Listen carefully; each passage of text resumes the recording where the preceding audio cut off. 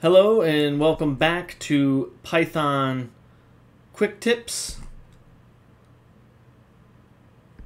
I'm going to restart this.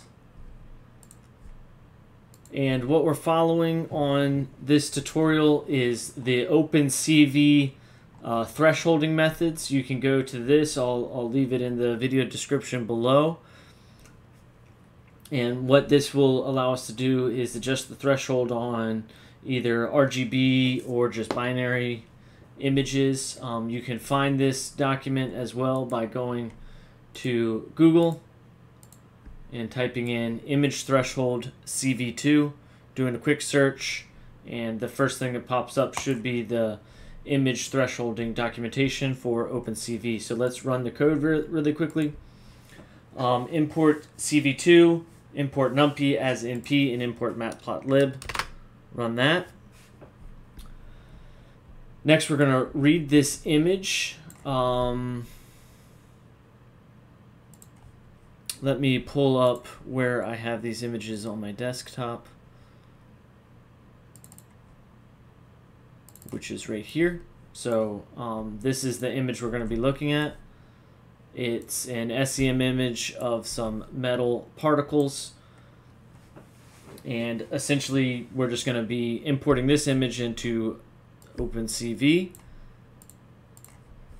So that's what this line of code is doing. It's calling that specific image, and then we are cropping the image. The reason we are cropping the image is because for these thresholding methods, every pixel matters.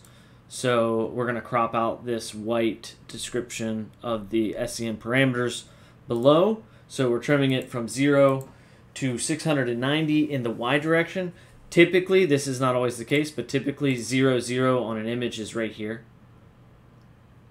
So 690 is going down, and then 690 it cuts off there. Not always the case, but in this case it is. So then we can do that. And this line of code shows the image, and CV2 is a finicky program because when we run this line of code, if you do not include this line of code here, cv2.waitKey0, it will crash the program, and you'll just basically have to restart your code. It's not that big of a deal. So here's the image, and you can see that this is still running here. Because of the asterisk, that's indicating that it's still running. So when we close out of it, it'll finish running that.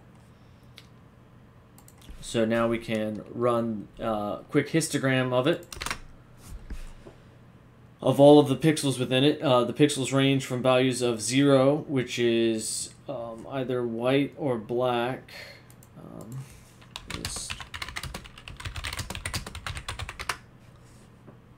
255 is white, 0 is black. So there are no completely black pixels, but there are a few maybe that are completely white.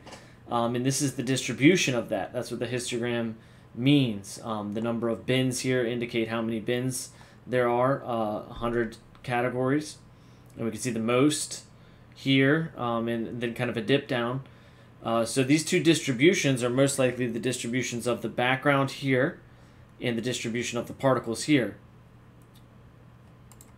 So we can utilize that information to adjust the threshold. Right here at around 95, right where that dip is probably where we want to cut it off for a simple binary threshold. And bam, now we have all pixels of values of either all white or all black, 0, which is black, or 255, which is white. So that is that. Now there are other thresholds we can run. I set these to 90 for some reason. It could 90, 95, it's fine. Binary again, binary inverse, which is the inverse of binary, so it'll just make it either white or black. Truncation to 0 or to 0 inverse, and then the Otsu method as well. And Otsu is just a method of determining the best part to. So let me run that, and ret 132. So the Otsu method says that 132 is the best pixel amount to have an image cutoff. So everything below 95 when I did this one goes to 0, and everything above 95 goes to 255.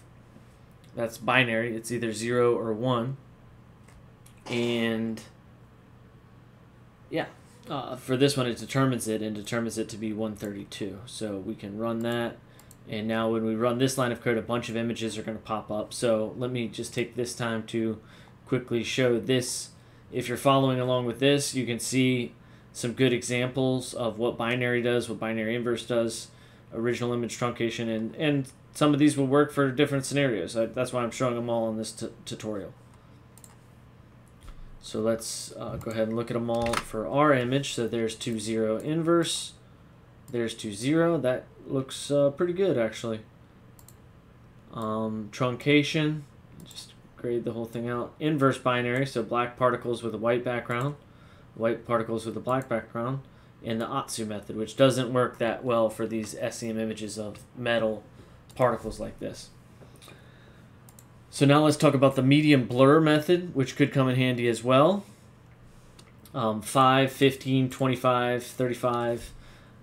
If we run that and then look at these different blurs, here's 35, here's 25, 15, 5, so it's getting a little more clear, not that much of a blur, and then initial.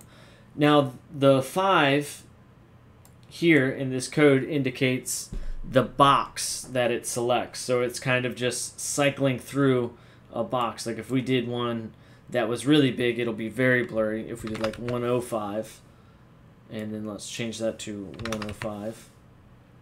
Let's see what that looks like. Run it and run it. 105 is just a mess because it's taking a 105 by 105 pixel block to blur it. It's taking up too much data at one time, so that's no good.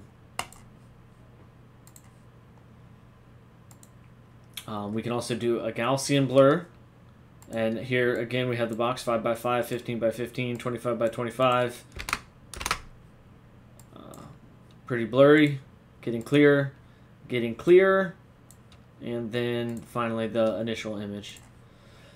So why would you want to do a blur? Sometimes it can help you to perform the next step, which we're not going to be going over in this video, but the next step would be image segmentation, or there's different tools you can use to extract the data available from these particles and take measurements of diameter, area, intensity, all of these different measurements.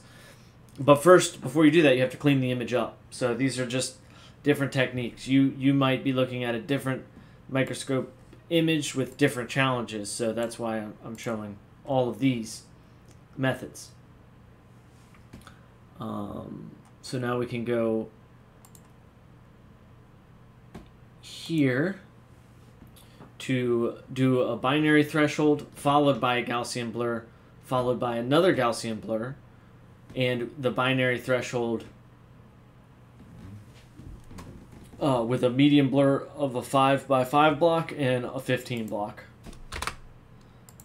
And let's just look at what all of those look like.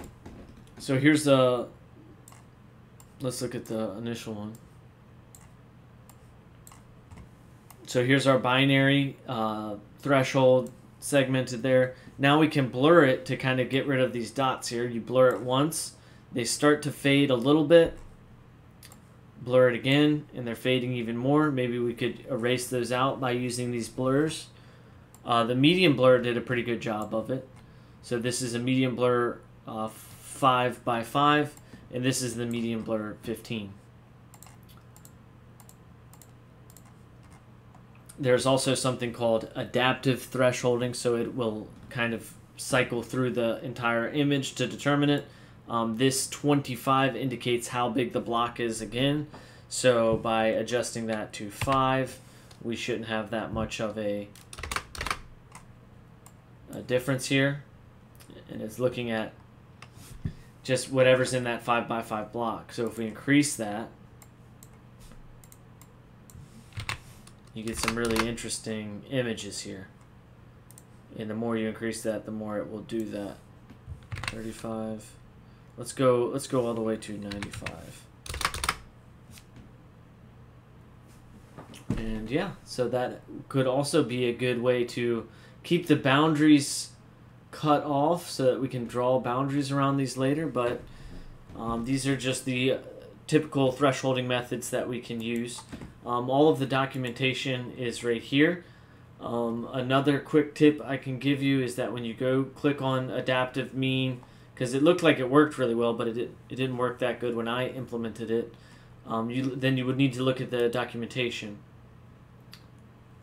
So you can go here, you can see also adaptive threshold, and what you want to see in this is the input parameters. So this function documentation here, this is exactly what it's calling for. So you can kind of figure out what it's doing by what it's asking for. So first is the input array, the source. Second is the output array. If you leave that blank, it will just make it the same as the input array. It's not going to adjust the size of the image that you use.